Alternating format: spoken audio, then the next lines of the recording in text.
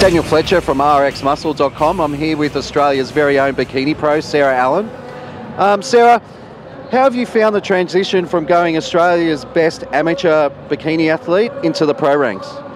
Well, it's definitely a different ball game. The shows are a lot bigger.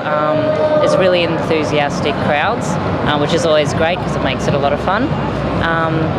Yeah, it's just, I'd have to say the biggest shock was all the size differences and how many different body types.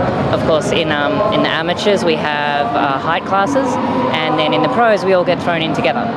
Okay, yeah, that's good. And also, being an Australian, how does it feel to be competing in front of an Australian crowd where everyone knows you at an Arnold Classic? Yeah. Well, definitely to compete at an Arnold Classic is amazing.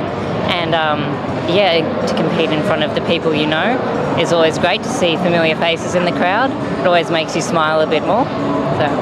Excellent. And just a little bit about your lead up to this show. How long have you been preparing for this one? Since the start of the year.